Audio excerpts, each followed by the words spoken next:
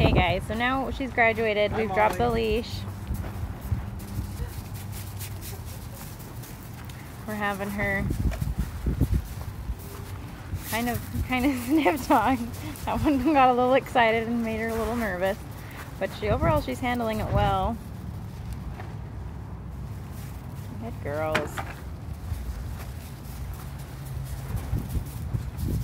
Good, we even have a dog outside the fence being groomed. So that's good that she's not barking.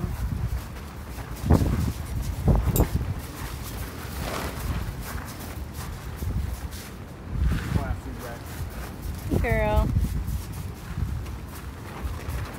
Going potty together. They bond together. Alright, so now we can move inside now that a couple people have went to the bathroom. Couple dogs. Come on guys, let's go inside.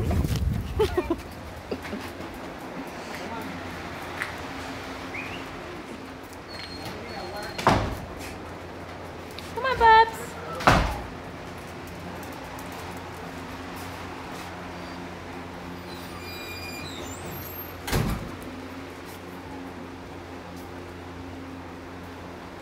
I think she's finishing up going potty out there. Oh, they got locked.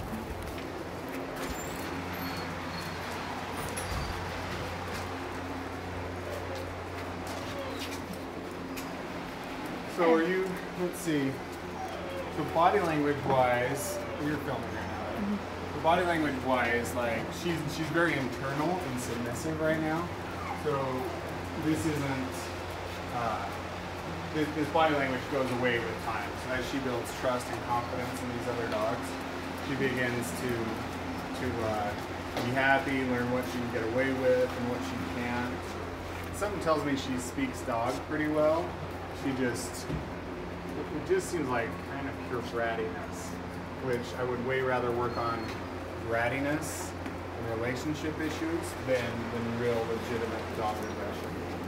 So we have more like just like frustration, relationship, problems that are based in those things. Come on. Good. Here she goes. Good girl. Good. Well, we'll keep you guys updated. Hopefully you guys have a good day.